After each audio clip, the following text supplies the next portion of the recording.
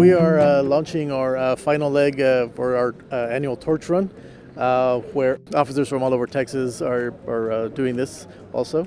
And it all culminates in San Antonio, Texas for our annual Summer Games. Special Olympics is the #1 provider for sports competitions and programming for people with intellectual disabilities.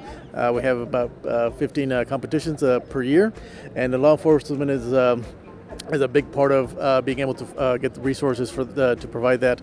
And it's just a great, it's a way to give people that that otherwise wouldn't have the opportunity, to give them the opportunity to show what their abilities and show what they can do.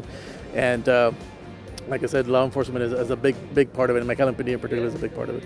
This year it's been in San Antonio, so we're on our way to San Antonio with this South Texas leg of the torch. So you'll see the torch leave here, and at one point they'll all meet at San Antonio and kick off the Texas Special Olympics event.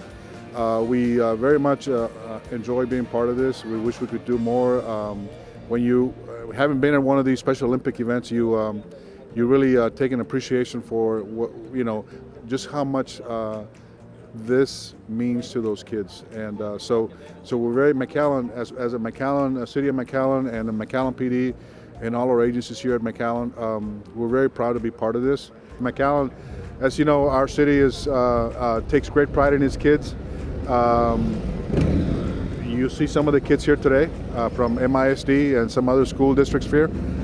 So we're just, I cannot tell you, happy is not a good word for it. We're elated to be part of this. The torch run is the actual act itself of getting the torch up to San Antonio, but it's a fundraiser. It's a fundraiser. Special Olympics, the torch run itself generates about $100,000 a year for the Special Olympics.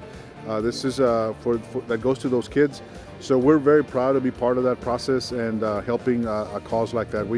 It's something we wish we could do more of. We wish we could do it every day, but at least we get this opportunity today, and we're happy to do so.